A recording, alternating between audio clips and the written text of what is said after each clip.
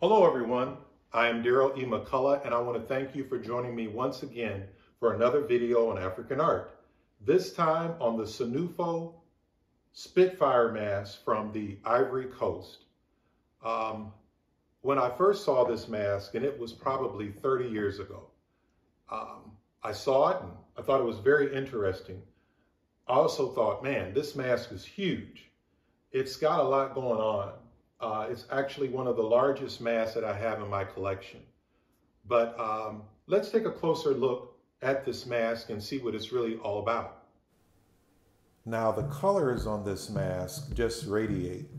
The teeth and the horns, it's just noticeable, the details with several animals including a buffalo, warthog, crocodile, and an antelope. Now this mask is accented with raffia, making it appear like the mane of a lion. I've also heard that the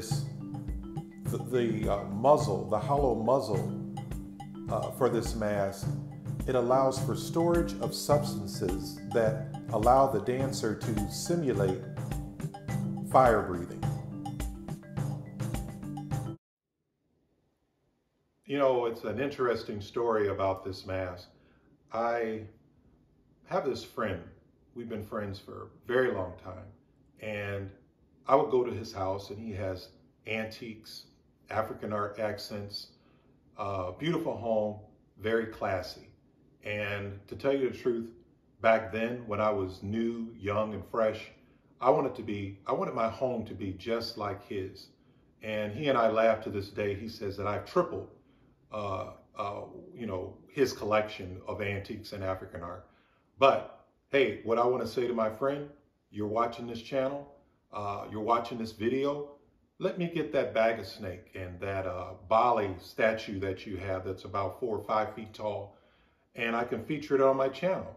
Take it out of storage. Let your buddy bring it in his collection.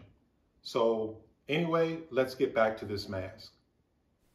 Many of the Senufo masks that I've seen, they're not painted. I believe that the ornate style alone is brilliant enough, as it speaks volumes, that it doesn't require this piece to be painted.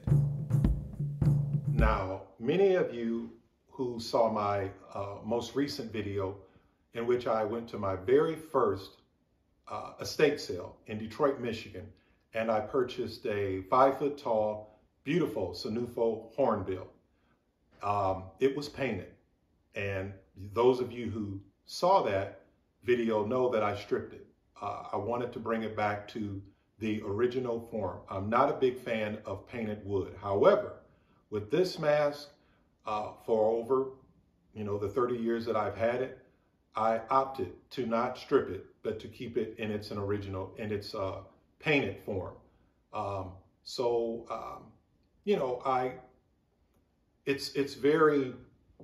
It's a conversation piece, and it's large, but I figured, just keep it as is. So I'm very happy with it, and I hope that you enjoyed this video.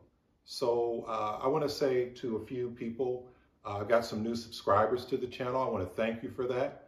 And I hope that this video was informative. I hope you enjoyed it. And I look forward to seeing you next time. Take care. Be safe.